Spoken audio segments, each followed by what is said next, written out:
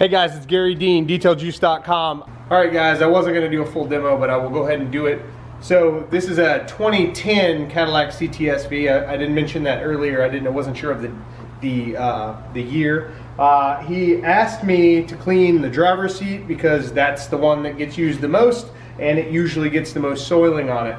This particular driver's seat has some, well, lots of soiling on the leather parts, so you can see the oil, the body oils and that kind of thing, got it looking all kind of slimy. But also on this suede Alcantara type insert, you can see that it's a little discolored and that kind of thing. And what I'm going to use today is my AMEC, the antimicrobial everything cleaner, which is what I recommend. Well, you can use it on the outside or the inside, but the benefit to it is cleaning up the interior. So you're actually killing the bacteria and that kind of thing, as well as removing the dirt and soiling and oils and that kind of stuff. So it has more than just the cleaning benefit. It is the actual removing the microbials that cause viruses and that kind of thing. So it's cool to use that versus the infinite purpose cleaner. It has it does a great job cleaning. It just doesn't have the antimicrobial additive that we have in the AMEC, but beyond that, AMEC is more concentrated, so it's actually a stronger cleaner. So here's how I generally deal with interiors. I'm a huge fan, as you guys already know, of the damp shampoo method. I didn't invent that. I just started talking about how I use it. Now everybody associates that with the Garry Dean interior method. So take a microfiber towel. I always start with a gallon of water. That's my favorite increment of water. You start with a gallon, you mix your dilutions, your products and that kind of thing by the gallon, and then you pour your diluted gallon into your 16 or 32 ounce bottle, whatever you use. So I always start with a gallon of water and a microfiber towel. I soaked it in there, I wrang it out, and this is what I use to damp, it's a damp towel, shampoo with the cleaner, seats and interior and that kind of thing.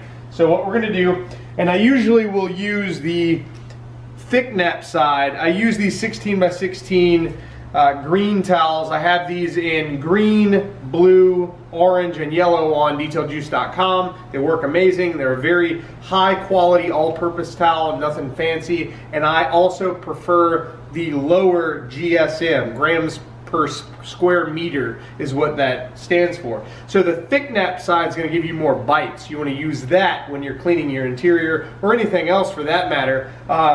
The thin nap side works amazing for removing polishes and that kind of thing, or even sealants or whatever you're trying to wipe off and remove as far as product wise. But when it comes to dirt, the thick nap side is more aggressive. So I'll go ahead and spray this bolster here and this lower section with the AMEC. Nothing fancy. Let it sit for just a second to dwell, and then I'll just go ahead and put some elbow grease into it. I'm not going to use any brushes or anything on this particular seat. I'm just going to go ahead and scrub it by hand, get some of that oil off. I could absolutely do a little bit more work by getting a hard bristle brush or even a softer brush like a boar's hair or something like that. Could do a little bit more work. I don't think I'm going to need to, having the experience level that I have, I know that what I can do with certain things without even having to do my testing or anything like that. So these bolsters are nice and clean. I'm going to move on to other sections. I'm going to go ahead and saturate the rest of the seat. Now, with any cleaner, you don't want to let it dry on the surface. So I'm going to let it dwell for just a couple of seconds, and then I'm going to go at it. Get in your nooks and crannies. Scrub it all really well. Not to let anything dry. Like I said, it's not going to hurt anything if it dries, but there's no reason to let it dry. Plus, you don't want to leave cleaner inside your fabrics or your leather. It's just not good on it. Over time, I guess it could break things down and cause issues, but I've never noticed an issue. I just preach, don't let it dry, because it's common sense. So, got that seat good. So now I've done all the leather bits. Got a lot of dirt on the towel. So put the towel in, and the reason I use this gallon of water is so that I can wring my towel out.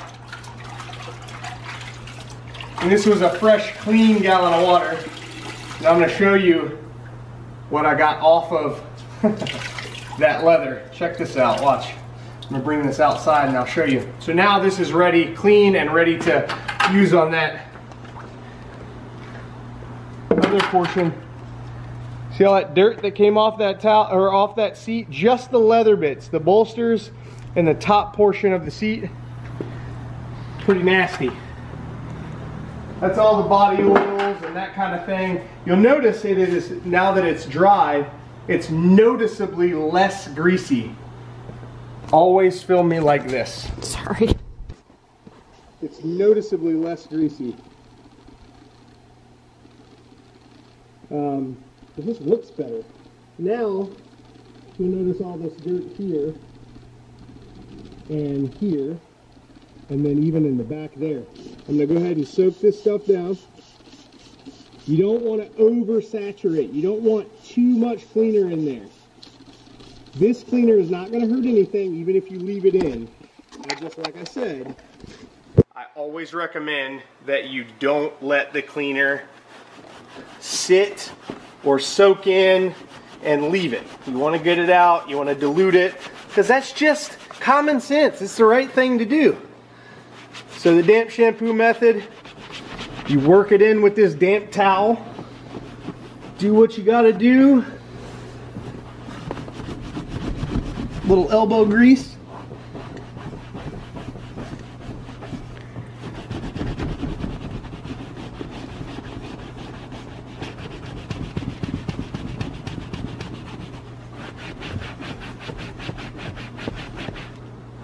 Keep flipping your towel and working it till it comes pretty clean.